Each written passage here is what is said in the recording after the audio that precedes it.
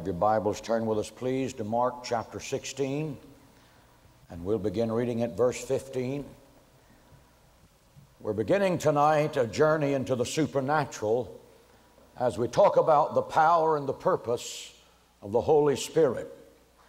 Our roadmap is going to be the eternal, sovereign, and unchanging Word of God, and our exploration is the power and the purpose of the baptism of the Holy Spirit with the function and manifestation of its gifts in your life. I'm going to begin prodigiously, slowly, because some of you are hearing this for the very first time. Others of you have heard it before. Listen closely. Miracles may happen and you learn something new. There are 4 dangers for every Christian when he begins to explore the supernatural. Listen closely. The greatest danger is the danger of understanding Scripture in the light of your experience. I want you to understand this. We should never interpret Scripture by the light of your experience. You should examine your experience in the light of the Scripture. And if your experience and the Scripture do not coincide, you've had a wrong experience. One of the great problems in Christianity today is that we have experiential Christians. I have this experience, and they try to find the verses to support that experience rather than what the Word of God says. The second danger is to go beyond the Scripture or to be contrary to what the Scriptures say. I heard a charismatic teacher say the other day, he said, I don't care what the Apostle Paul said, I know because I've had an experience. Now that's fanaticism. Let me define fanaticism for you. Fanaticism is a divorce between Scripture and experience. Say that with me. Fanaticism is a divorce between Scripture and experience. The third danger is to put tradition above the clear teaching of the Word of God. Tradition can be found in the teaching of your denomination. Most every major denomination has a traditional teaching that you can no more support in the Word of God than Jack and the Beanstalk. But people believe it by the thousands because it is a doctrinal tradition of their church. The fourth danger is that of being satisfied with something much less than what the Word of God offers in Scripture. When you are dominated by your experience, or you are dominated by tradition, or something contrary to the Word of God, it is impossible for you to grow in Christ. When you reject truth, you are mastered by a lie. When you reject light, you are doomed to darkness. The Bible says in John 1:16, from the fullness of His grace, we have all received grace for grace. Say that with me. Grace for grace. What does that mean? That means when you come to the Lord, there is one blessing after another. There is one level of spiritual growth after another. There is more in Christ than what you have. When you got saved, you did not get it all. When you got the baptism of the Holy Spirit, if you have it, you did not get it all. When you got one of the gifts of the Spirit, you did not get it all. There is more, much more. It is an eternal river of God, an ocean of the magnitude of God's supernatural, and you grow from glory to glory, precept upon precept, grace upon grace, never exhausting the rich resources of God. Tonight we're going to share with you the Word of God. What is the baptism of the Holy Spirit? When do I get it? I'm going to give you 10 Bible proofs that you can be saved, have the Holy Spirit in you, yet not experience the baptism of the Holy Spirit. Why do I need it? And what is its purpose in my life? Read with me Mark 16:15 and following. Ready? And He said unto them, go ye into all the world and preach the gospel to every creature. He that believeth and is baptized shall be saved, but he that believeth not shall be damned. And these signs shall follow them that believe. In my name they shall cast out demons. They shall speak with new tongues. Say that again. They shall speak with new tongues. They shall take up serpents, and if they drink any deadly thing, it shall not hurt them. They shall lay hands on the sick, and they shall recover. That is the fourfold commission of the Church of Jesus Christ. It has not changed. There is not one verse in this precious text that says that has been subrogated. That is dispensationalism. Dispensationalism says that God had to work in a frame of time in such a fashion, and when that frame of time ended, He could not work in the continued manner in which He did work. Dear friend, Mr. Schofield put that in the minds of evangelical Christians, not the Holy Spirit. Jesus Christ is the same yesterday, today, and forever. What He did in the book of Acts, He can do in San Antonio, Texas tonight, and we release Him to do it in Jesus' name. What is the baptism of the Holy Spirit? Let me define it briefly in a very oversimplified fashion. It is a second work of grace following your conversion, in which the third person of the Trinity, being the Holy Spirit, fills the human vessel until there is a supernatural splashover manifested by the unknown tongue, as evidenced in the book of Acts. When do I get baptized? You can be baptized immediately after conversion. Everything begins at the cross. Your sins must be forgiven, and then you receive the Lord Jesus Christ. In the book of Acts, chapter 10, Cornelius and the Italian band. Peter went to the house of Cornelius by a supernatural act of God. When God showed Peter the sheet and the unclean things in it, He was obviously speaking of the Gentile people. Understand, the Jewish people had had the Word of God for thousands of years, and the Gentiles didn't even know it existed. And so God said to Peter, I want you to go to the house of Cornelius. Peter went in, introduced himself as an Orthodox kosher Jew, and said, as you know, I shouldn't even be fellowshipping with you, but God has sent me to you with a 3-point sermon. And he preached the gospel, and they were saved. And the Bible says, and while Peter yet was speaking, Acts 10, they were all filled with the Holy Ghost and began to speak as the Holy Spirit of God gave them utterance. My point is, they received the Holy Spirit instantly after their conversion. You can also receive the Holy Spirit and not manifest speaking in tongues for a number of days. Jesus said to the disciples, receive ye the Holy Ghost. Say that with me. Receive ye the Holy Ghost. How many of you know if Jesus says you've received the Holy Ghost, you've received it? Let me give you some Bible illustrations that prove beyond all reasonable doubt that you can be saved, have the Holy Spirit in you, yet not be baptized into the Holy Spirit of God. Here is the verse that people stumble over in this baptismal issue. Let me say about verses in the Word of God.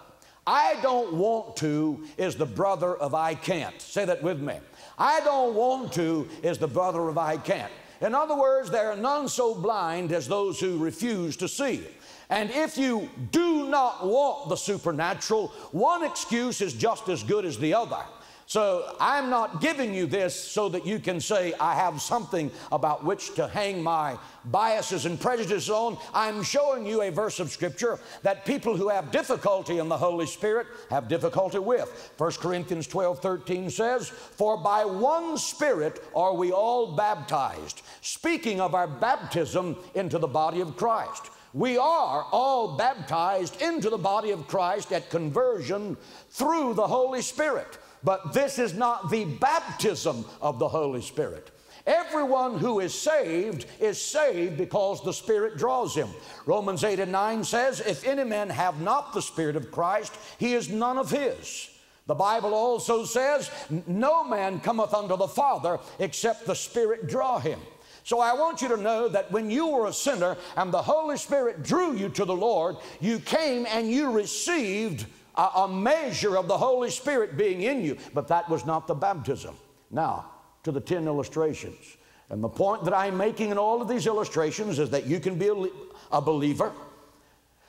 You can be a believer and you can have the Holy Spirit dwelling in you and not be baptized in the Holy Spirit. This is contrary to a major doctrinal teaching of evangelical organizations in America. Consider first the Old Testament saints. Abraham is introduced by Paul elaborately as the father of all who believe. Jesus said of Abraham, you shall sit down in the kingdom of God with Abraham, Isaac, and Jacob. How many of you know if Jesus said Abraham, Isaac, and Jacob are in the kingdom of God, they're in the kingdom of God? Some days it can be difficult to see God moving through the chaos. You were born to be blessed. Set your eyes upon the one true God as revealed in His holy word. Trust your Heavenly Father so that you might receive the blessings that He has in store just for you. When you support Hagee Ministries with your gift of any amount, you will receive the Abundant Life Devotional by Pastor Hagee. For your gift of $150 or more, we'll also send you a beautifully framed home blessing written in Hebrew and made in Israel by a family of immigrants. When you make God your daily focus, you will find His blessings flooding through your life and into the lives of those around you. Experience His favor today and every day. Send your gift today. Call the number on the screen or visit jhm.org/blessings. Jesus said, Abraham saw my day and he rejoiced. He saw it afar. The point that's being made here is that Abraham was in the kingdom of God, but he did not have the baptism of the Holy Spirit. Turn to Ephesians chapter 2 and look at a verse of Scripture with me. Paul taught that the Gentiles were aliens from the commonwealth of Israel, that they were strangers from the covenants of Israel, having no hope without God in the world. And then he says in Ephesians 2:19, read, now therefore you are no more strangers and foreigners, but fellow citizens. Say that word with me. Fellow citizens with the saints and of the household of God. What are Gentiles when they are saved? Fellow citizens. Who are the saints? The saints are the Old Testament Jews, Abraham, Isaac, and Jacob. Turn to John chapter 1, verse 26, and look at the verse of Scripture there that says, John answered them, saying, I baptize with water, but there stands one among you whom you do not know, and I knew him not. But he that sent me to baptize with water, the same said unto me, upon whom you shall see the Spirit descending and remaining on him, the same is he which baptizes with the Holy Ghost. Here in John 1:26 and John 33, verse 33, John is making a clear distinction between baptism in water and baptism of the Holy Spirit. The third verse I want to give you is John 7:37 through 39. Turn there. Circle it in red. If you don't have a sanctified color, just use any color that you have. And if your Bible is too good to write in, get one that's not that good. John 7:37 says, in the last day, that great day of the feast, Jesus stood up and cried, saying, if any man thirst, let him come unto me and drink. He that believeth on me, out of his belly shall flow rivers of living water. But this spake he of the Spirit, which they that believed on him, were they saved? Yes. They that believed on him should receive, for the Holy Ghost had not yet come. They believed, but they did not have the baptism in the Holy Spirit. Go to John 20. This is after the resurrection. Jesus met the disciples in the upper room. And the Bible says again, and he breathed on them and said, receive ye the Holy Ghost. They manifested that 50 days later at Pentecost. Acts 8. Turn to the book of Acts, chapter 8. One lady wrote me a letter the other day and said, Pastor, I don't have enough fingers and hands to follow you in the Bible. Slow down. I'm trying to get to the end of where I have to go tonight. Listen in high fidelity, will you please? Acts 8, beginning at verse 14. Now when the apostles were at Jerusalem, heard that Samaria had received the word of God, they sent unto them Peter and John, who, when they were come down, prayed for them that they might receive the Holy Ghost. For as yet he was fallen upon none of them. They were believers, but they did not have the baptism. Only they were baptized in the name of the Lord Jesus. Then they laid their hands on them, and they received the Holy Ghost. The next is the case of Paul himself in Acts 9. He was smitten on the road to Damascus. When he was smitten on the road to Damascus, he said, who art thou, Lord, and what wilt thou have me to do? And you know the conversation that he and the Lord had. How do you know that Paul was saved there? Because the Bible says, whosoever shall call upon the name of the Lord shall be saved. Paul is saying, who art thou, Lord, and what wilt thou have me to do? How many of you recognize that as surrender? I do. Then, in Acts 9 and 17, Paul goes to the house of Ananias, who had come from the prayer meeting over the Cornerstone Church. And Ananias said, Brother Paul, the Lord told me that you were coming. And he put his hands upon him, and scales fell off of his eyes, because the Jewish people are judicially blinded from the identity of who Jesus Christ is. And the scales fell off of his eyes, and he received the Holy Spirit, the Holy Ghost, as the Word of God describes in that verse of Scripture. The seventh Bible evidence is in Acts 19, verse 2. Acts 19, 2. Turn to that, please. And he said unto them, have you received read it with me, have you received the Holy Ghost since you believed? Do you see that? How many of you can see in that simple verse of Scripture there is two experiences here? Have you received the Holy Ghost since you believed? You believed first, and then the Holy Ghost came second. And when Paul laid his hands upon them, the Holy Ghost came upon them, and they spake with tongues and prophesied. Continue. Matthew 3:11. This is the 8th verse. You say, Pastor, why are you teaching this in such a belabored fashion? Because many of you have had it drilled into your brain that once you get saved, that's really fundamentally, supernaturally, all there is. If you can cross this bridge, I'm going to open the door for you into a whole world of the supernatural signs and wonders of God, but I'm trying to break you out of an intellectual prison that you've been in, carcerated by tradition, and you shall know the truth, and the truth shall set you free. That's why I'm dwelling on this to such length. Matthew 3:11. John the Baptist is speaking. I indeed baptize you with water for repentance, but he who is coming after me is mightier than I. He, Jesus, shall baptize you with the Holy Spirit and with fire. How many of you can recognize that as a separate experience from water baptism? The 9th evidence, Acts 1, verse 4 and 5. For John baptized with water, but before many days you shall be baptized with the Holy Spirit. That is the 9th verse. Here's the 10th biblical evidence in Ephesians 1:13. Paul is reminding the Gentile Christians of how they became Christians, in whom ye also trusted, after that you heard the word of truth. Do you hear that?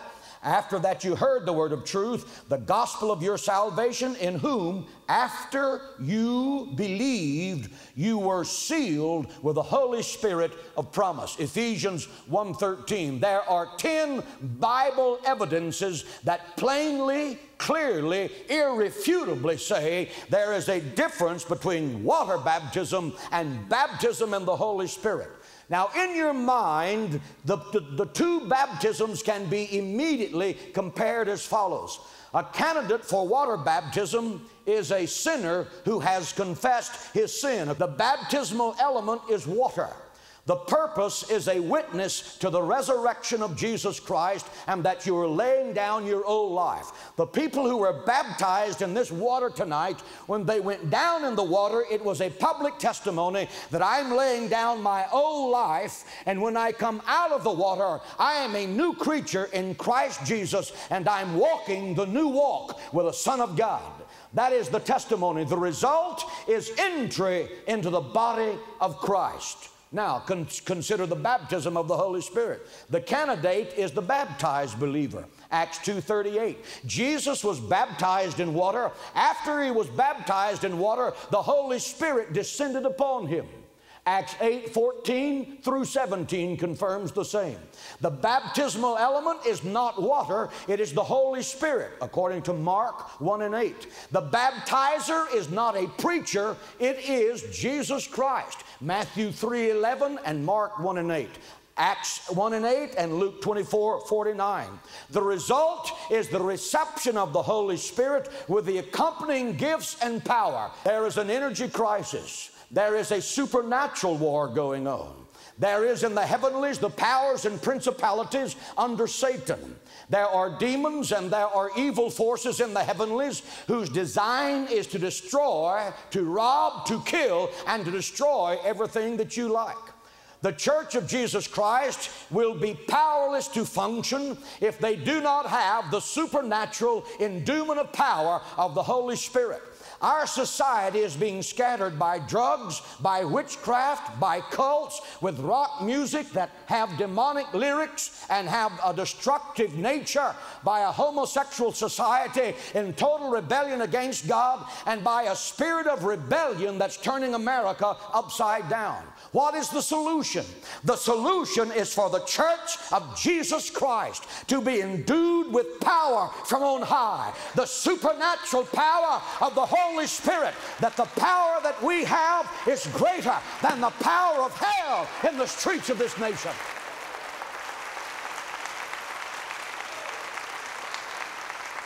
God is a supernatural God. You are saved supernaturally. You are healed supernaturally.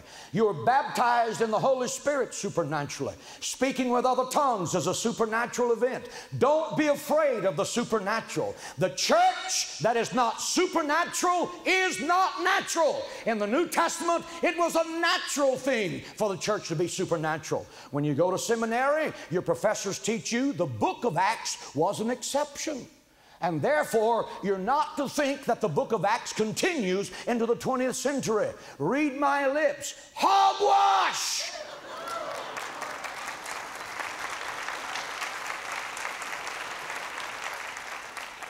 Acts 2 and 4, and when they were all filled with the Holy Ghost, they began to speak the Holy Spirit. Speak with tongues as the Holy Spirit gave them utterance. Acts 19:2, did you receive the Holy Spirit since you believed? Acts 2:39, for the promises unto you and unto your children and unto all that are afar off. I'm a long way away from Acts 2. I'm 2,000 years from Acts 2. But I want you to know the river of the Holy Spirit of God is flowing through this place, and I'm in it, thank God.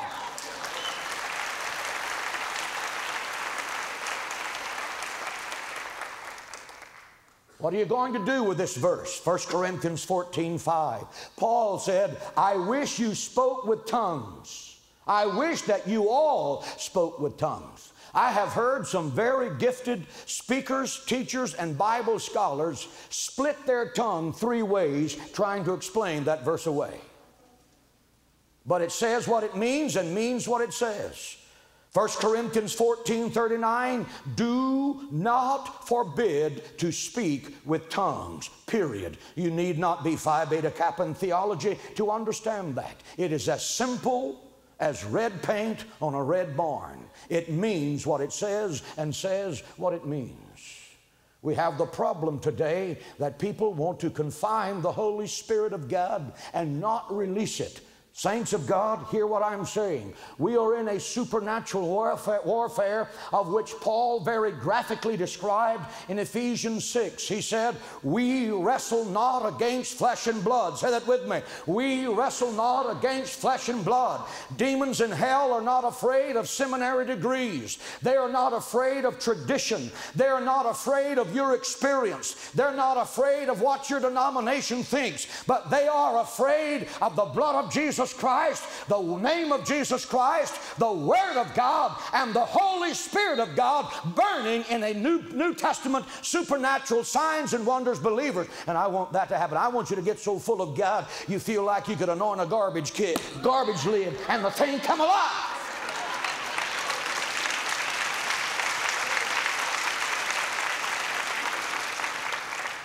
I had a missionary tell me, a missionary from Africa, tell me how an African witch doctor stands in one place for 3 days chanting to become a witch doctor, praying for the demon powers to invade him so that they can be unleashed, and then demonstrate to the people that he is indeed a worthy witch doctor by having fresh fish every morning when they are hundreds of miles from a body of water. A literal fact. Now tell me, when you go into a village like that with your degree, just how you're going to impress those people. Shh.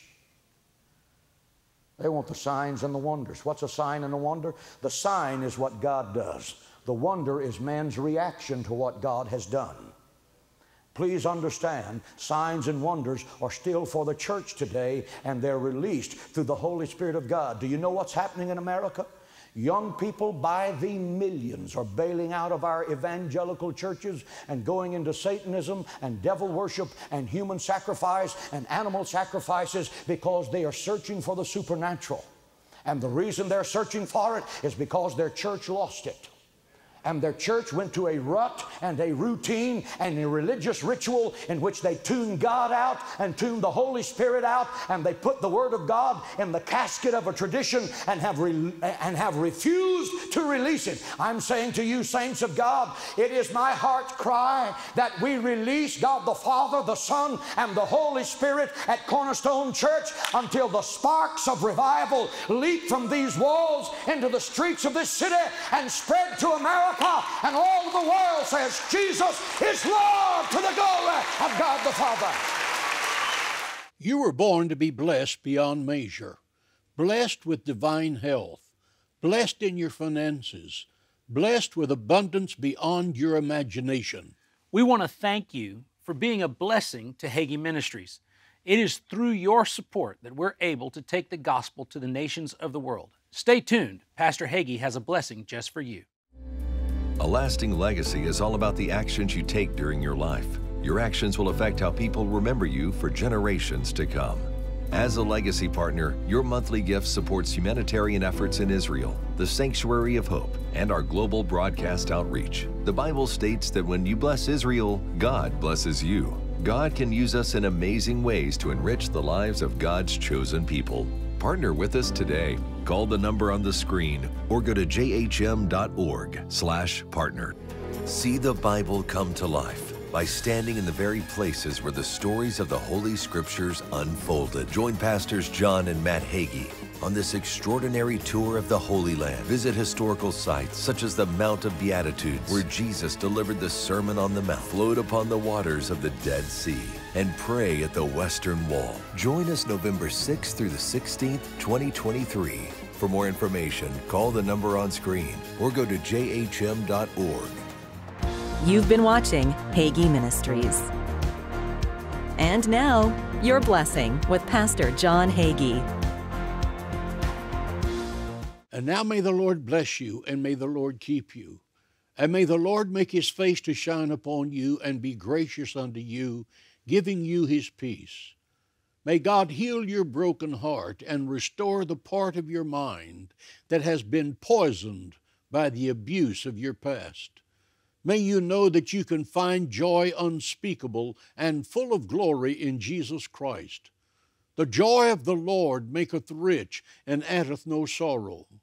May you understand that God wants to free you from the chains that have held you back to fulfill the destiny Christ has created just for you. May your family come together with a renewed strength in Christ, because family is the greatest treasure you will ever have. Receive this blessing in Jesus' name.